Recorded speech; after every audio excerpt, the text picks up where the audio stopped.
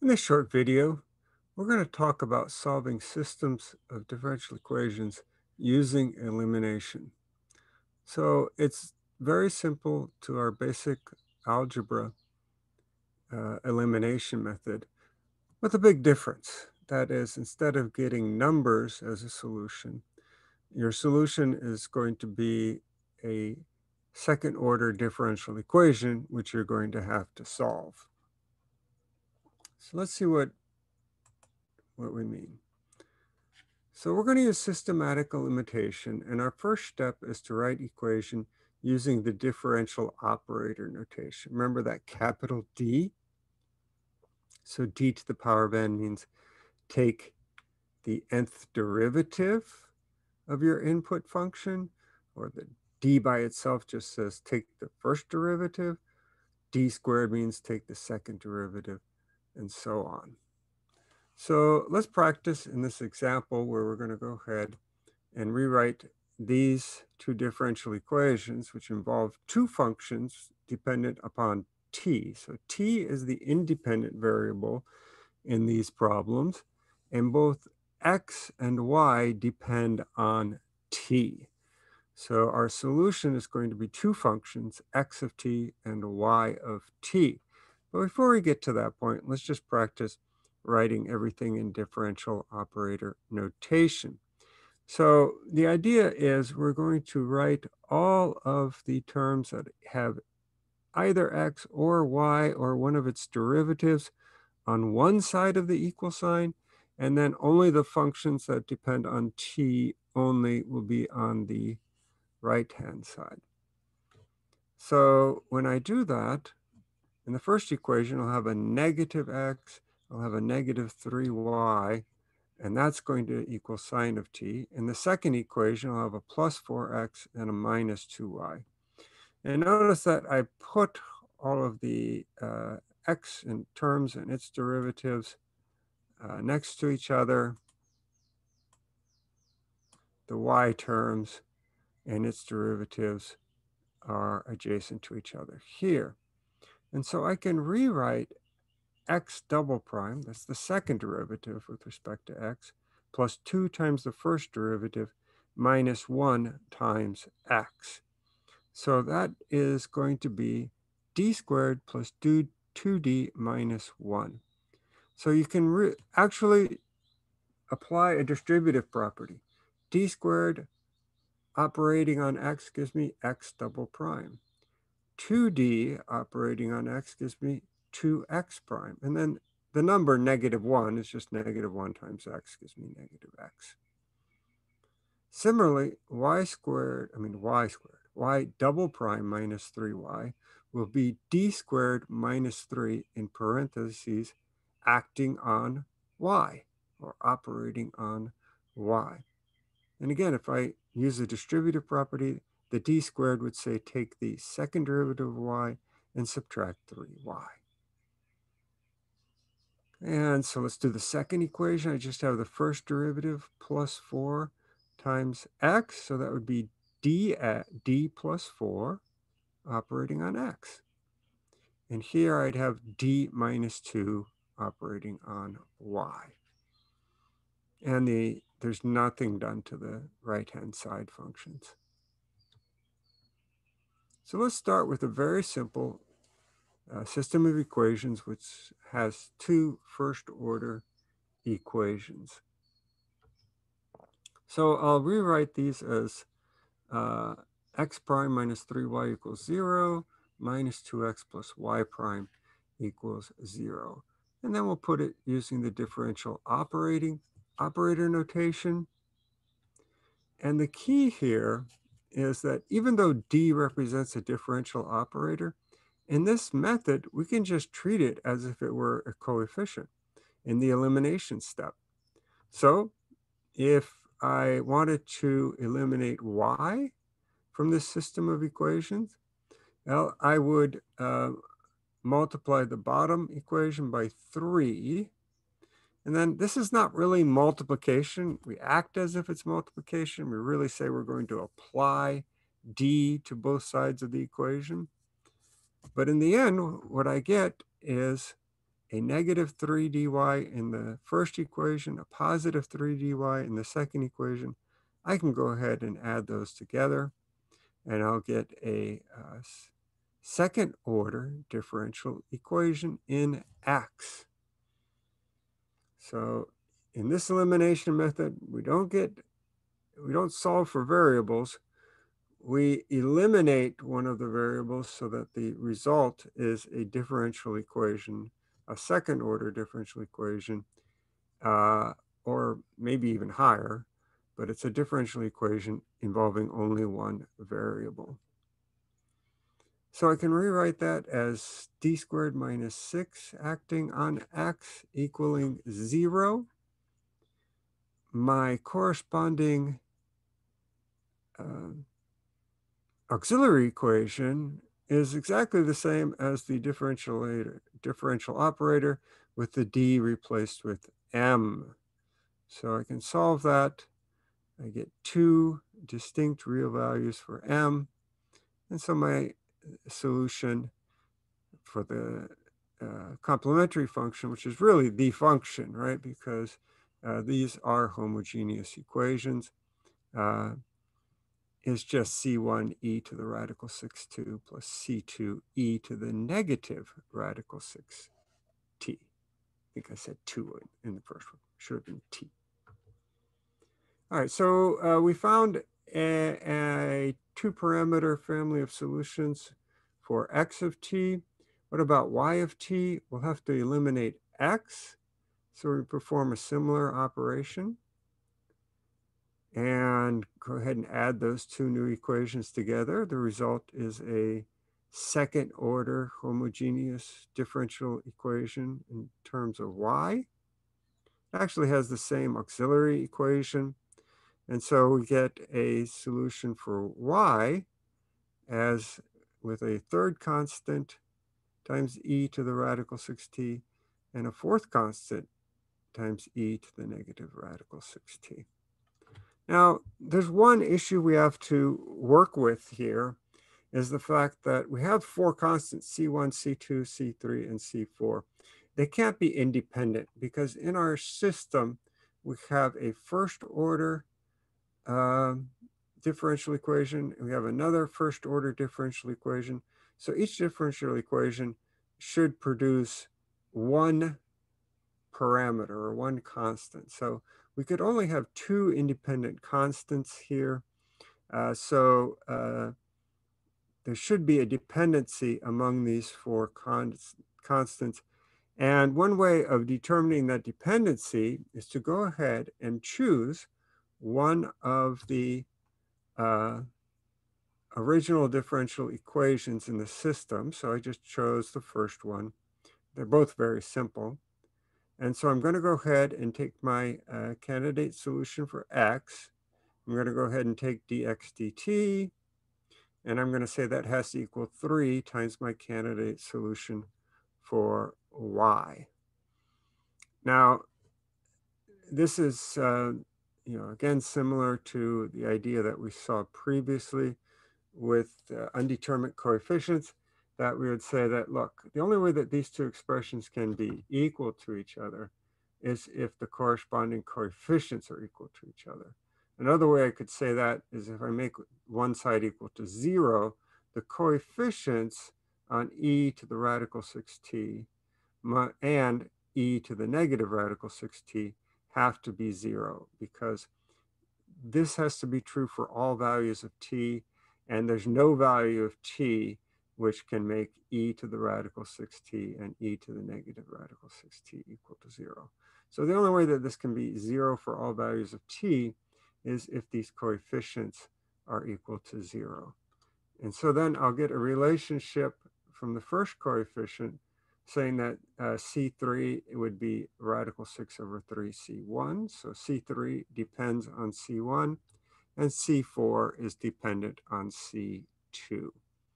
So I can now rewrite the solution for y replacing C3 with radical 6 over 3 C1, and replacing C4 with negative radical 6 over 3 C2.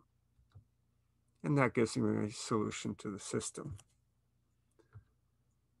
So let's look at a couple of more examples. It's basically the same idea. You might get a little bit more complicated expressions. So in this system of equations, if I want to eliminate x, well, x is being operated on by just d in the top equation and d minus 3 in the bottom equation. And so I'm going to apply d minus 3 to the top, apply d to the bottom equation. That gets me the same operator on x in both equations. So now I can subtract the equations, and the result is a second order differential equation with y only. And again, I know that I can just replace the d with m to get the auxiliary equation. So I am just going to do that step mentally. And I know then that m can be equal to -3, or m is going to equal a +2. So that gives me my solution for y. And then let me go ahead and eliminate y. And so I'm just going to multiply the top equation by 2. I'll operate on the bottom equation with d plus 2.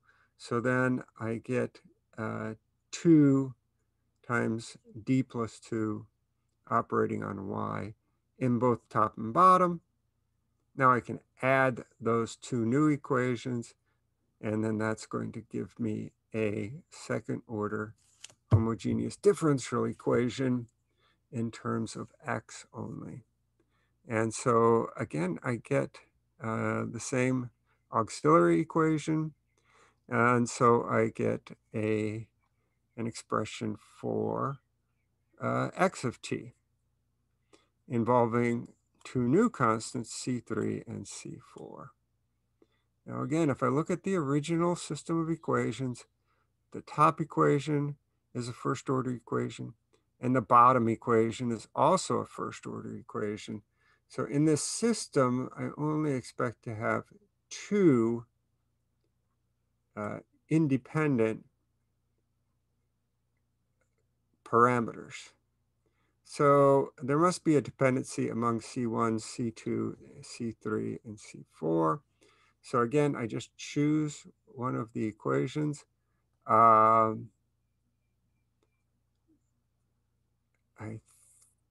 think I chose the top equation. Let's see what it is.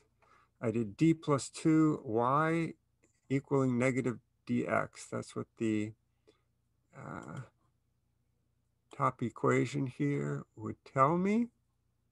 So let me substitute my d plus 2 operating on y and set that equal to negative dx, or make that equal to 0.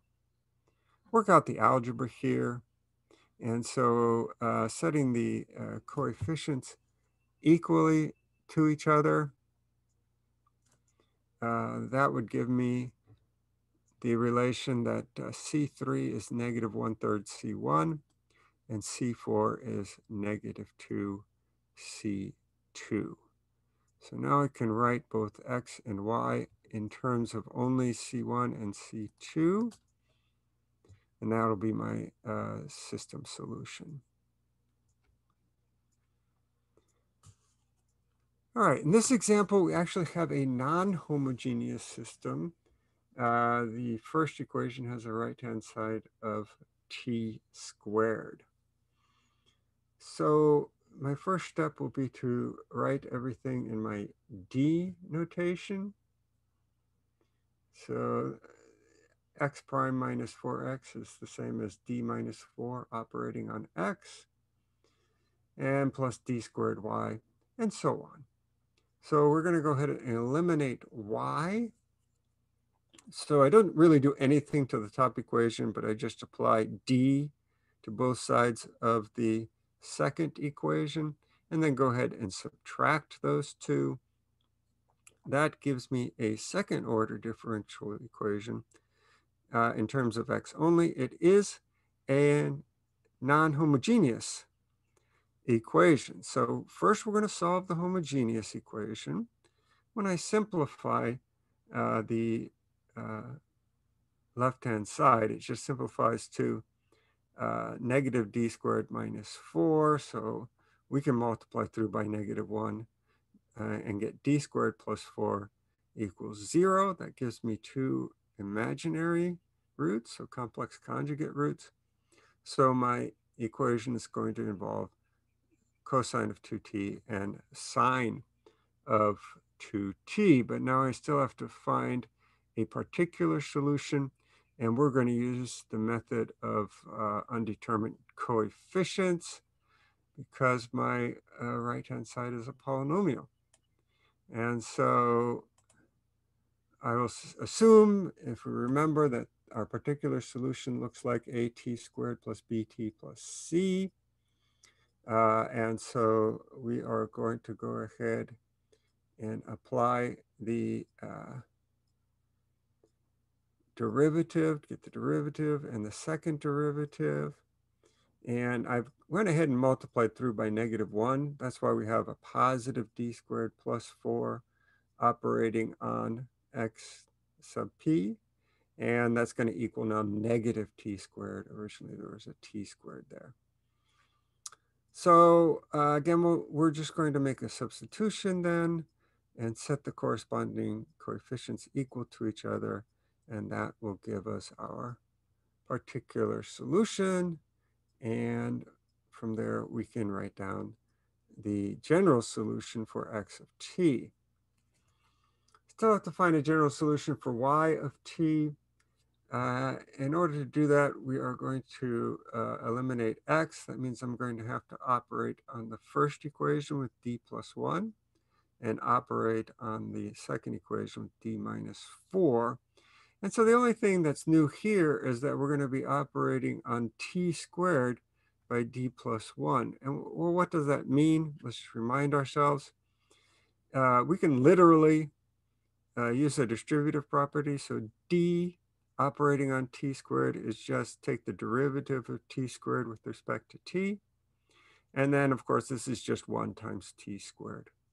And so what we get out of that is t squared plus 2t. So we're going to go ahead and subtract our two new equations. Now we see that we have our t squared plus 2t on the right-hand side. And the result is a non-homogeneous second-order differential equation in terms of y. Now here we actually have a cubic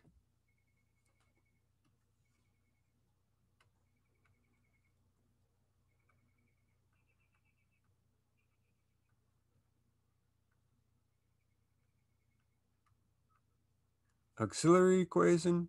So I'm actually going to get three possible solutions. So I'll have m equals 0 and m equals plus or minus 2i. So m equals 0 would just mean that you could have a constant as a solution, plus a constant times cosine of 2t and another constant times sine of 2t. Those come from the imaginary solutions. So if I look at my original system has a second order equation in the first equation, and then the second equation is a first order equation.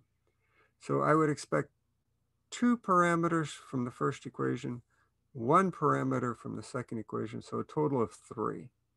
Well, I've got 5. So I know that 2 of them must depend on must depend on the other 3 in some way. So again, what do? I go ahead and take one of my solutions here, and I go ahead and use the method of undetermined coefficients.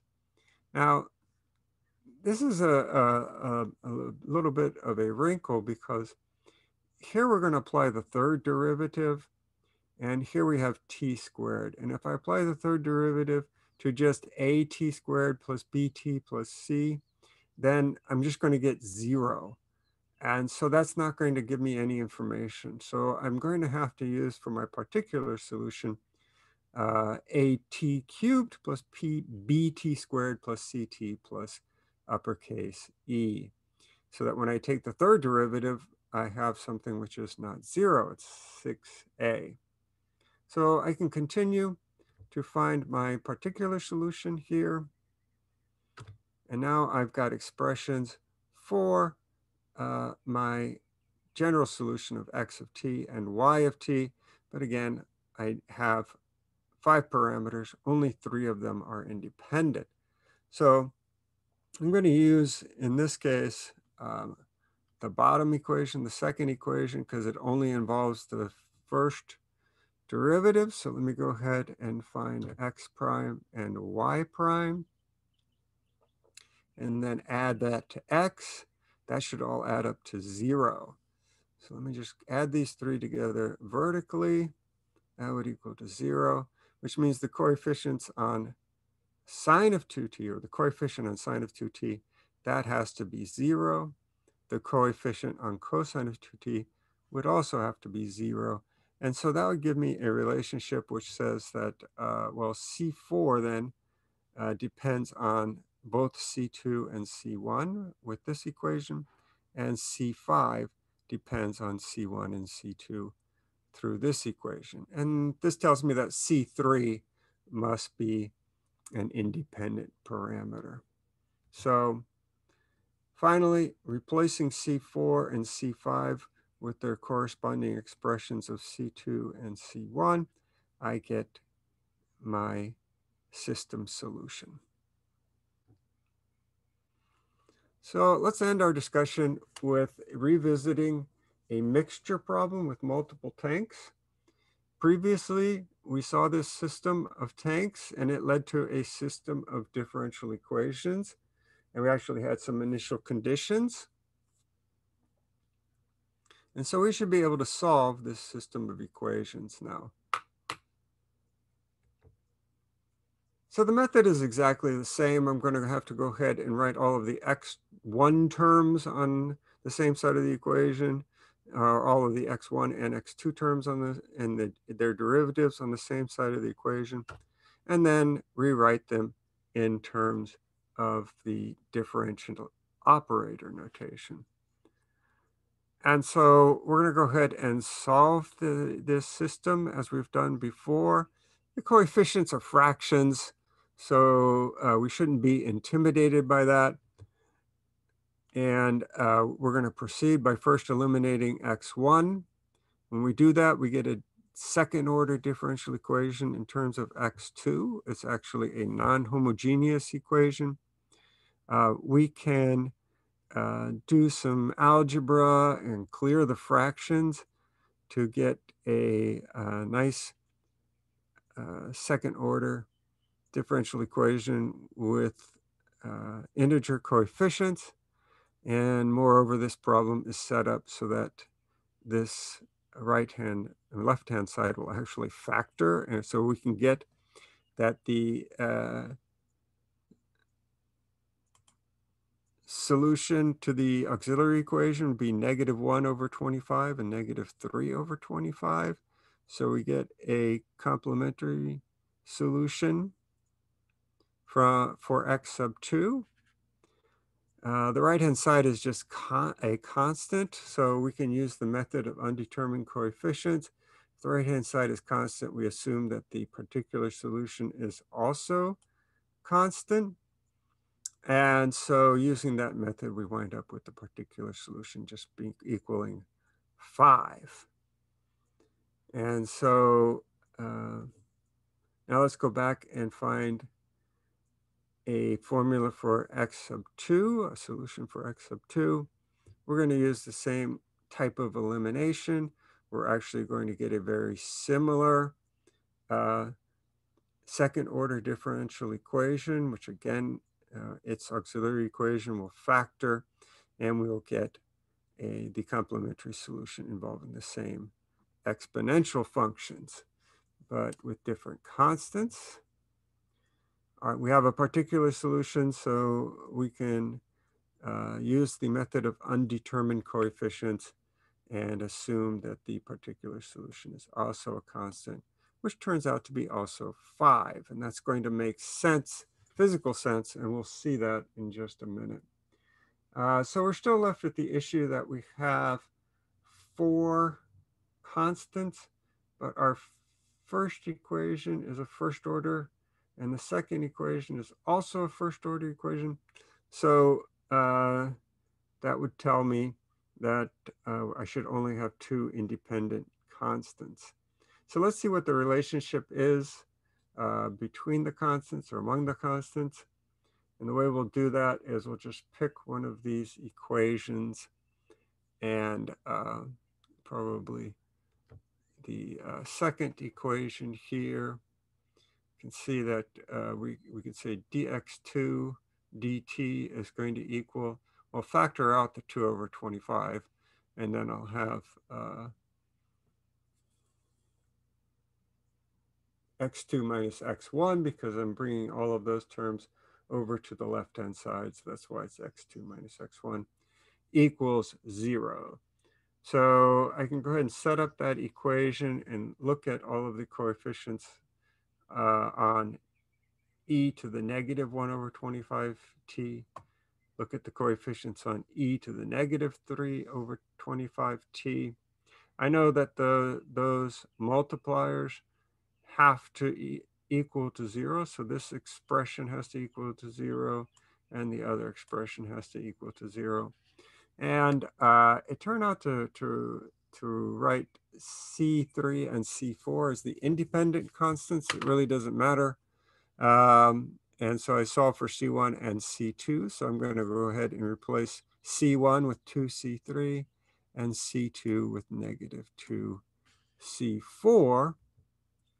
And now I've got a system to the solution. I have to impose the boundary conditions. If you remember from our system that the first tank had 25 pounds of salt and the second tank had no pounds of salt. And that leads us to C3 being equal to C4, which is 25 over 2. So now we've got the IVP solution. So we have 2 transient terms and a constant in each of the solutions here. And that should make sense because that means that as t goes to infinity, the number of pounds of salt in each tank is going to approach 5. And why does that make sense? Well, because remember in our original system, the brine that is coming into the system has a concentration of 0.1. And so that means that the concentration of each tank in the system, as t goes to infinity, the concentration should approach 0.1, which means if I take 0.1 times 50, the number of pounds of salt in each tank should approach 5. And that's exactly what our solutions say.